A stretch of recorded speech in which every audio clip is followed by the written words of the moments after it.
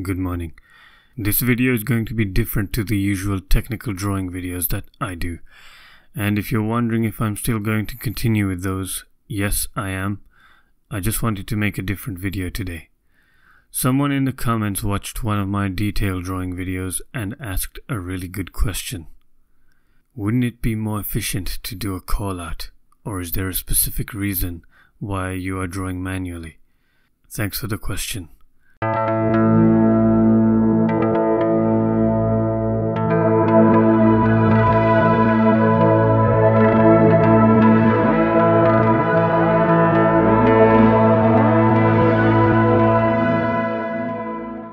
I've already responded by replying to the comment, but I thought it would be good to reply to this in video form as well, so that more people will be able to see and understand why I draw the construction details manually, and why you should too. I have 3 big reasons. So why do I draw the details manually instead of simply using the callout tool to do all the work for me? 1. The first and the main reason is to practice and reinforce my memory of the detailed drawings. As someone who studies building construction daily, almost daily, I want to be able to have these drawings in my memory so that I can recall them whenever I want. If I constantly draw them manually, then I'll be able to memorize them. Then if a time comes when I need to sketch or draw them by memory, I'll have the knowledge ready or the skills sharpened. I'll be able to remember them whenever I need, or if a situation arises which requires my input of knowledge. For example, if I'm inspecting someone's drawing, I can critique what's been drawn, or if I'm inspecting a construction worker's workmanship, I can understand what I'm looking at and how it should look. I might notice something that's not quite right. I'd notice it more sharply if I rely on my strengthened memory and the drawing together. Anything that helps me to memorize how construction drawings are drawn is adding to my overall value as an architectural professional. To become an expert in any field, you have to be well versed with the subjects of the field. And this is my attempt at practicing and becoming well versed with construction detail drawings. I want to be able to know about buildings inside and out without having to refer to construction books.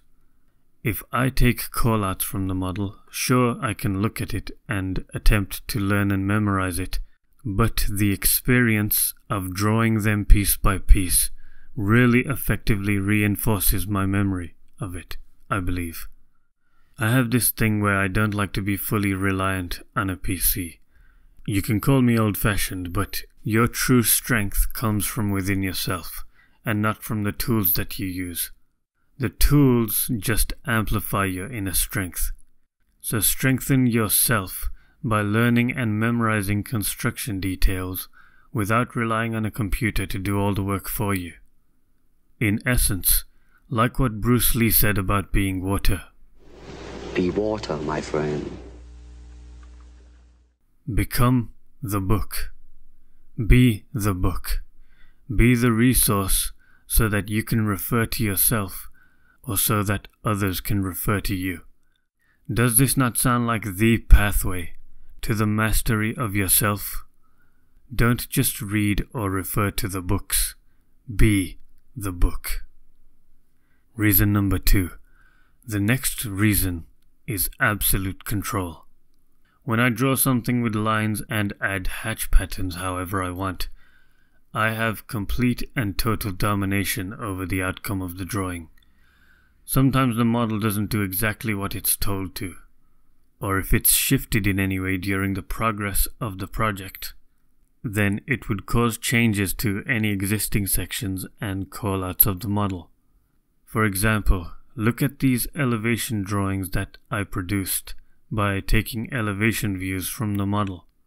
They have unnecessary details appearing on them, which distorts how I want the drawings to be presented. These extra details appeared because I added them from another view while progressing the project. By drawing it manually and having complete control, I can present the drawing to the manufacturer or the site workers exactly as I want to. I want to ensure clear and concise instructions, and so separating some crucial drawings from the model helps to ensure that my drawings won't distort in any way over time.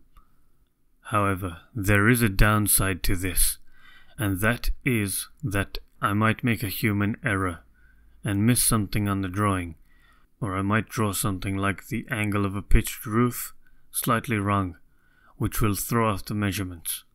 Whereas taking a view from the model can help to ensure that everything is included on the model if the model is behaving itself and was modeled correctly. And lastly, number 3. This one is slightly similar to the memorization reason.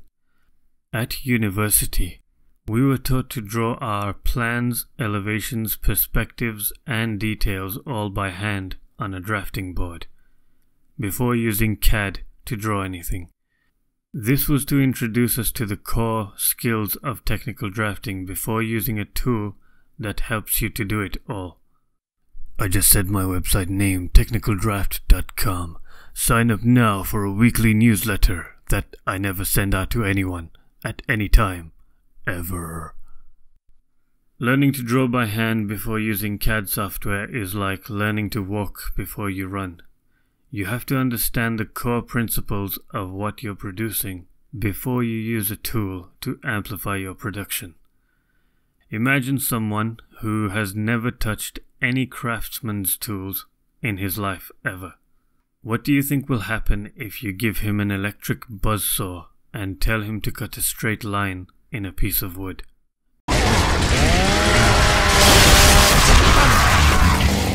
An accident is bound to happen. He needs to be given a manual handsaw so that he can experience the act of sawing the wood and feel what it's like to cut a straight line. He needs to develop an understanding of how he's using the saw, how he can use his body and mind together to make the saw work for him. Once he understands and gets used to the feel of sawing wood accurately, then give him a tool that he can use to amplify the output of his understanding of the handsaw. There will less likely be an accident, and more likely that he will be able to use the power tool more effectively. Now, if I had started off on CAD first thing without any construction knowledge, it might not really be a problem, but here's my opinion on how I think relying on efficient CAD tools would have affected me. What would have happened is that I will have become reliant on the CAD software to work quickly and accurately for me. The CAD software and its tools will become the core of my technical drawing understanding. Let me explain. Meaning that I would only be able to draw by CAD, and if I would have come to a situation where I need to draft by hand, well, I'd be about as useless as a chocolate teapot. I'd be trying to implement what I've learned of CAD processes onto paper with a pen, and that's the same as if I stepped out of a car in the middle of traffic to ride a bicycle instead. It would be better to have learned to draw by paper and pen, and once I understand what I'm trying to produce, then use the tool such as a CAD software to amplify my learned knowledge. Also, I believe that the slow and methodical experience of drafting a technical drawing, line by line, contributes to your personal development by integrating the foundational knowledge within yourself, meaning that the experience of drawing will help you to feel and take in the knowledge, absorb the knowledge into your being like a sponge. Imagine yourself as a man or woman who understands a great variety of architectural building details. Someone who can look at a building and, like a building doctor, can expertly and accurately define what makes the building that you're looking at work, what makes it stand up. And imagine that you know every little detail of how this building can be constructed, from its foundation design to structural frame design and fixing detail design. Would you not be a formidable force to be reckoned with? Wouldn't you be regarded as a senior whose educated opinion is sought by others? Wouldn't you be looked up to as a leader who can guide and supervise design and construction, while being able to criticize any issues that your eyes of wisdom can see? I want to imagine myself that way. I want to be that man who I imagined. And to be that confident and charismatic, I have to learn to rely on myself and only use tools to amplify my power, not use it as a crutch to lean on and get through the task. For this reason, I'm going to practice manual hand drawing even more, because the thing that learns knowledge and brings it out and mixes it with ideas and brings ideas to life and executes the plans to bring it to life. My mind and body, I want to master them and demonstrate my inner strength. If you're still here, I didn't expect this to turn philosophical. I just presented my thoughts as if I'm looking in a mirror and talking to myself. I want to mention that I'll be working on creating some AutoCAD videos because I need to brush up and sharpen my AutoCAD skills. And hopefully I learn a lot about how to use it. If you enjoyed the video, then give it a like. I'd appreciate that, because it signals to YouTube that this is a channel worth watching. And if you'd like to be subjected to more videos like this, then let me know in the comments.